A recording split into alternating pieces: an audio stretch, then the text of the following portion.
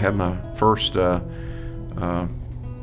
entry into the farming business at the age of 6. My dad gave me my first cow.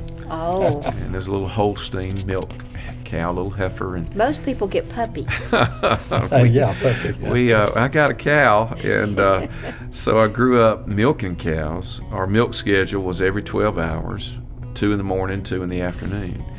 And Brother Doug, I did not like milking cows at 2 in the morning. No, I figured I didn't like it either, and I didn't even do it.